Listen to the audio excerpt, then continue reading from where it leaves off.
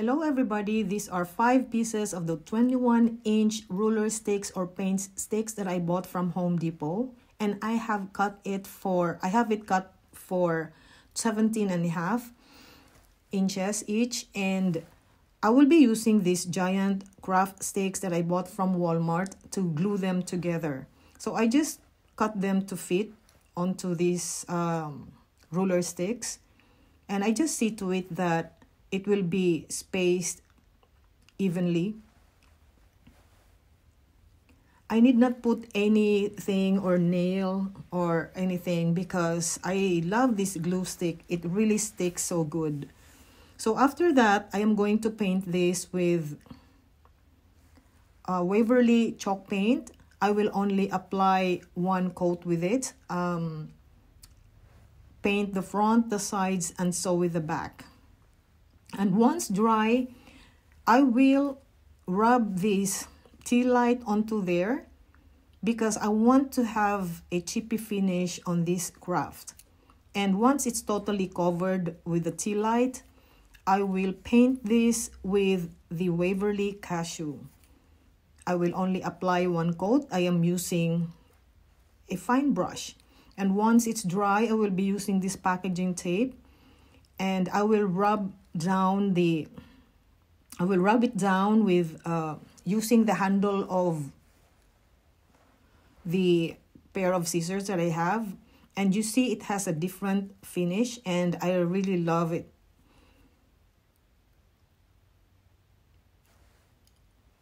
So I do the process until it really is, it has a chippy finish, the whole board. And after that, I am going to lightly scrape this with a paint scraper that I bought from Home Depot.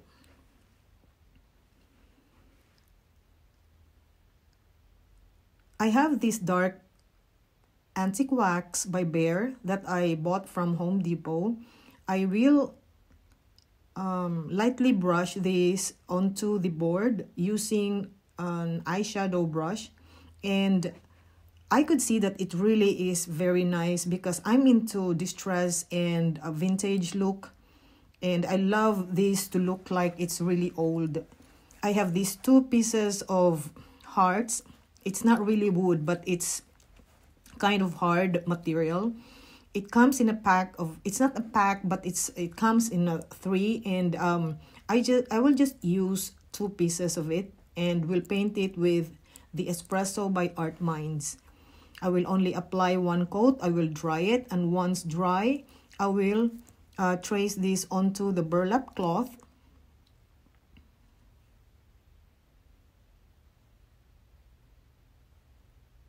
And I will cut it again to fit.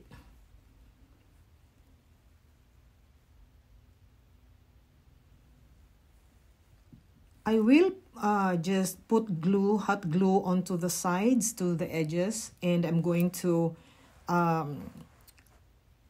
sand this to make it look distressed, the edges.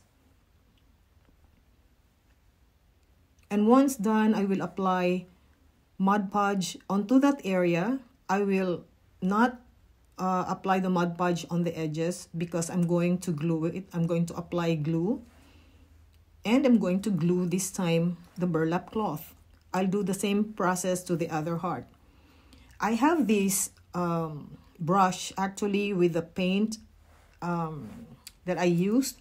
I will just dab the paint onto the sides to make this look distressed, and so with the heart as well. And once done, I have Jenga blocks or tumbling blocks from Dollar Tree. I will just glue it like that, and I do the same process to the other heart. It doesn't have to be painted because it will not show. It's on the back part. So I'm going to glue it there, and I will just put it in an angle because I want to have a different design on this board, on this craft.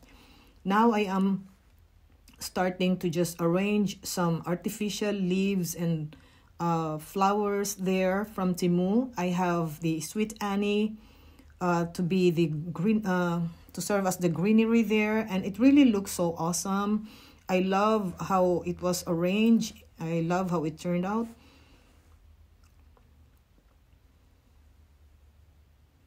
And now I am going to use this twine to make my bow. Just a simple bow. And once it's done, I'm going to glue it right below the flowers, in between, on top of the heart, right in the middle.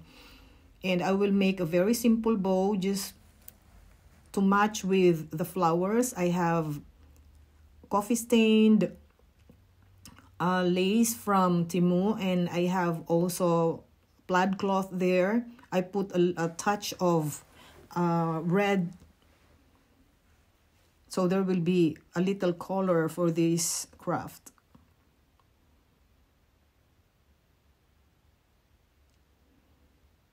Once I'm happy with my bow of how it turned out, I will start to just tie it with a jute twine.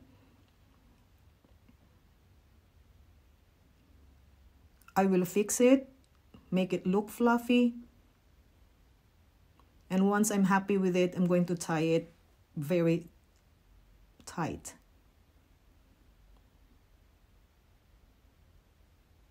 So once I am satisfied with how it looks, I will glue it right there on the left top corner.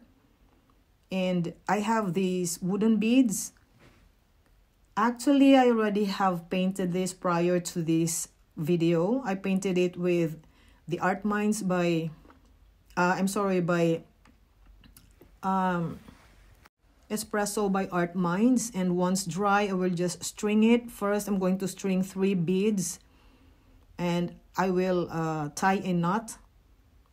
And the other one is 2 beads, and I will just put it there, glue it at the center of the bow, and just put a piece of button. I cut these pieces of plaid cloth, and I cut it with the same size for both hearts. And I will spell out the word hugs and kisses. I used a scrapbook paper. I just cut it with the decorative pair of scissors.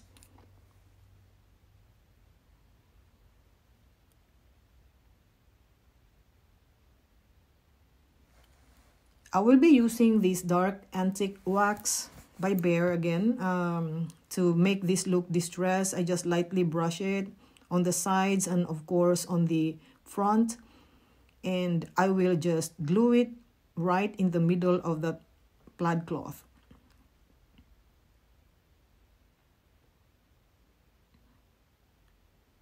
It really turned out so nice. I love how it came out. If you like to see more of my craft ideas and you want to be notified whenever I go live, please go to my main page and please click like and give me a follow. So that's the finished craft, everybody. It turned out so pretty. I just love it. I hope you love it as well. It's simple, but it can be an all year round kind of decor. So it's very romantic kind of craft. Thank you all so much for watching this video, and I hope you love this. I really love this craft. And that's the finished craft. It's just so pretty. Thank you again for watching, and till next time.